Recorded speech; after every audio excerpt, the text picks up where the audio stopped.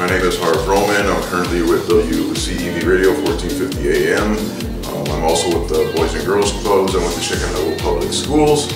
And once upon a time, I also managed a Chicago dance crew back in the day. What came out the most to me about this story, The Real Dance Fever? I think because it was an era and a story that had not been told by anybody else. Chicago's known for their house music history. Chicago's known for a lot of things in terms of the industry, but the stories of the dance crews were not told. And when I ran into this book, and it was an accident, I was at Lily's record store, and the book is staring me in the face, and I had no idea what it was about. I decided to buy it, and then I read it, and then Jose Gringo and I had connected for radio interviews back in the day, and I think it was just finding it in Lily's on Division Street, which was the first connection, and then as you're reading it, you're remembering some of the things that you went through as a DJ, as a dance crew manager, as a Boys and Girls worker, and it all seemed to connect with things that I had done in the past. What inspired me most about the Real Dance Fever story was it was an untold story.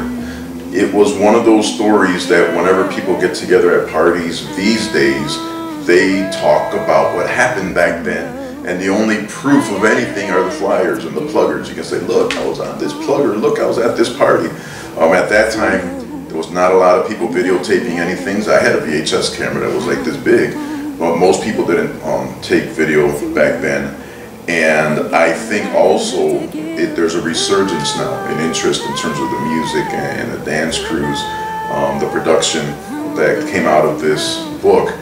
There's now a renewed interest in these stories, and I think the people that lived through it, be it the promoters, the dance clubs, the kids that were on the dance crews, or radio people like me, you know, it comes to the point where, like, you know what, we're at that age where if we don't tell the story, it's not going to get told.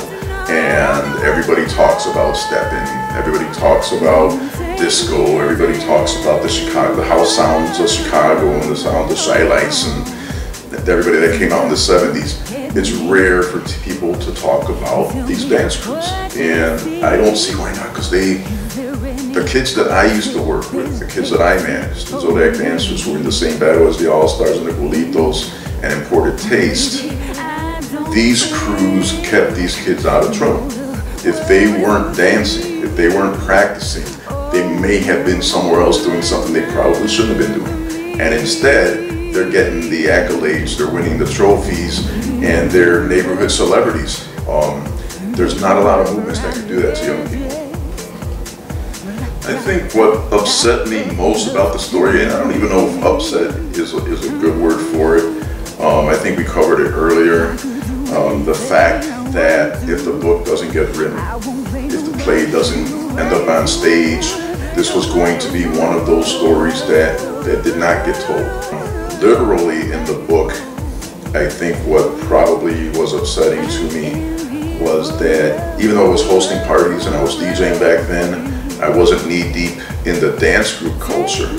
So besides my friendship with Troy, who I went to high school with, you don't realize some of the tragedies that occurred. You don't realize that people were passing away. Cool Rock did, he went to Wells, he was one of our guys. But it didn't happen often enough for us to become alarmed about it or for us to think about it, because again, I wasn't in that culture. The play is when I said, wait a minute, you know, there was kids that didn't make it through the era due to whatever decisions they made or whatever happened. The other thing that is, it's a good thing, but it's also an upsetting thing. There are some family values in the book and in the play that are really good things. These kids got adopted by the dance crews. The DJs became family. The club owners became family. But it also says that the actual families may not have been as good as of a family as these kids were running with on the streets. So in essence, the kids were escaping their home lives to hang with their party crews and the dance crews, and they became family. And it's a good, positive thing, but it's also kind of a negative, because then what does that say about the family that you literally were born into when you're tighter with your crew than you are with your family? I used to manage the Zodiac dancers back in the day. If you look at the famous rainbow poster, which is displayed prominently at the play también, this was a group of Boys and Girls Club members. And of course, I had a Boys and Girls Club background, and they used to practice all the time at the Boys and Girls Club. They didn't consider themselves a crew, they were just kids that liked to dance. I think the youngest, I think Brenda was maybe 10, and then my oldest might have been 14. And they practiced all the time, and Tony Batoni and I were friends back then, and we still are. And when he came up with the battle, you know, I told him that I had a dance group, and next thing you know, they took professional pictures, as you know. They entered them in the battle, and they performed against the biggest and best dance crews in Chicago. And I'll never say the Zodiacs were the biggest and the best dance crews in Chicago, but they were among the youngest. And for them to be able to perform at the Rainbow at that time, probably in front of maybe 3,000 people. Imagen TV was there as well. That was Channel 60 back in the day. Right, Channel 60. So to me, and I told them, I said, just being here, that's victory. So they didn't go there to, Absolutely. They didn't go there to win. They went there to represent the neighborhood. And I think they did a good job. And each of those kids has done pretty well as adults too. You know Doris personally. Yes, I do. She was one of them back in the day. Yes. So it's kind of interesting how that all turned out, and here we are 30 some years later, still talking about that era and those dance groups and the little Zodiacs who went up against the big giant scary all-stars. And back then too, I knew Pinky because through the radio we were giving away his tickets. We were going to his events at the Navy Pier Ballroom and all that. But I didn't realize you guys were brothers. Wow. I didn't realize, and I used to go to your house on Drake. Oh wow, that's funny. So, but we may have met without me even knowing until all of this happened. Right. So I'm like, wait a minute. Small community. Because Pinky was one of the characters in the book. Right. So I'm like, wait a minute, that's Pinky, that's Lorenzo. Yeah. And you guys are brothers. That was that's crazy because I used to go to the house on Drake every now and then. The dance groups, number one, all the dance groups were the best to me. I didn't see it as, I didn't enjoy the competition, the trophy part. I just enjoyed the performing and the accolades for that the dancers would get. So I always thought that whenever I would meet like the Genesis, the Zodiacs, the Culitos Imported, Baja Panties Infernos, oh, they had so many, the Floor Masters. I mean, they were all awesome because all of them had the same dream. They all wanted to be seen. Beef amongst the dance groups. It always seemed like the dance groups respected each other enough that we'll just do what we have to do on the dance floor. Yeah, exactly. And then that's it. If you see each other on the street, they're not going to say, you know, start representing All-Stars versus Imported Taste and there's a big rumble like the West Side Story. It was, you all seem to enjoy each other's company. You all seem to enjoy the competition. And again, knowing how tight you and Troy are, you guys bonded with the common, what did you have in common? The love of dancing, the love of music, the love of clubbing. It was rivalry only when it got to the dance floor. So Harv, I want to tell you, again, it's been an honor to interview you, because it's you to do the interview. And I want Chicago to know that this is a true legend, true royalty that's here. And my hat goes off to you. Thank you so much. I'm not glad that you flipped the script in terms of the interview, but I'm glad that you're retelling these stories. Because, and the women that were here a little bit earlier, that left a little while ago, you did a lot for them.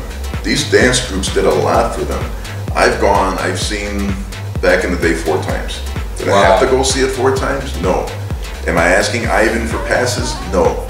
Wow. I'm buying a ticket and I'm showing up.